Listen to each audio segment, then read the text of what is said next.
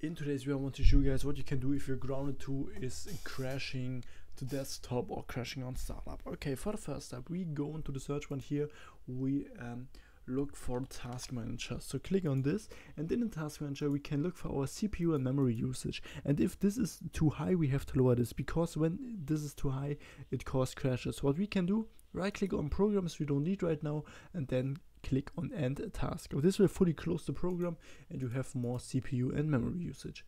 After that you can click on Auto Start or Startup Apps, and here you can disable the automatic startup from apps when you turn on your PC. So what we can do is right click on it and then disable it, because sometimes like 10 or 20 programs directly start when your PC is starting, and this makes the PC slower and cause crashes. Okay, after that go back and go into the search bar, and here I have a tip for all Nvidia graphic card users. Download the Nvidia app.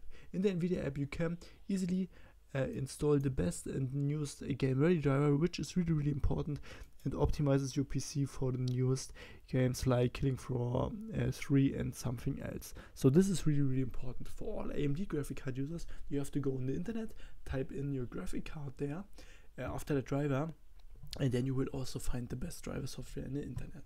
Okay, and after that go back, go into the search bar again, click or type in Device Manager, click on this, and then we can click on processors, where is it, disk drives and display adapters. So right click on our processor, update driver, search automatically for drivers, and we do this with all processors, with all display adapters and all disk drives.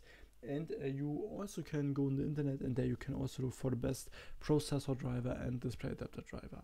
Okay, this is really important. Yeah, and after that your crashing problem should be fixed. If I could help you with the video, then please leave a like and subscribe. If not, write down in the comments, we will find the solution, and then see you next time.